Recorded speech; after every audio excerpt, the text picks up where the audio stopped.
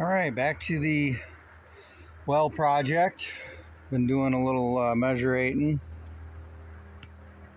And so the well is, I dropped my string when my weight down there, measured it. The well is actually 80 feet deep.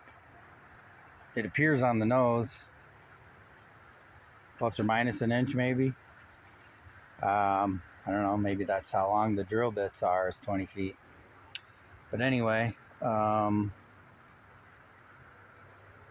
course that 80 feet is to the top of, what's exposed right there. So I guess technically it's maybe 6 inches less than that. And I dropped a tape down to the water level, and that is almost 17 feet. It was 16 feet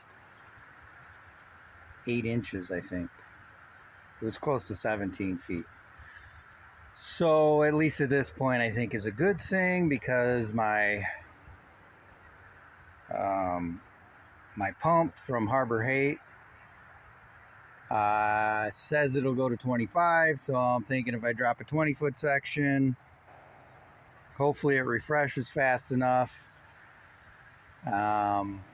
just for me to get a good clean sample of the water, instead of just whatever sitting on top, etc., etc. Just want to get something pulled out from the ground.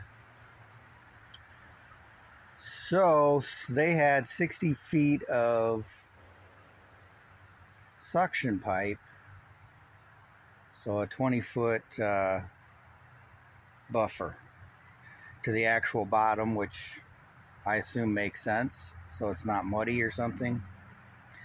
So it'll be interesting to see where it goes from here, but hopefully I can get a good sample today to get it tested.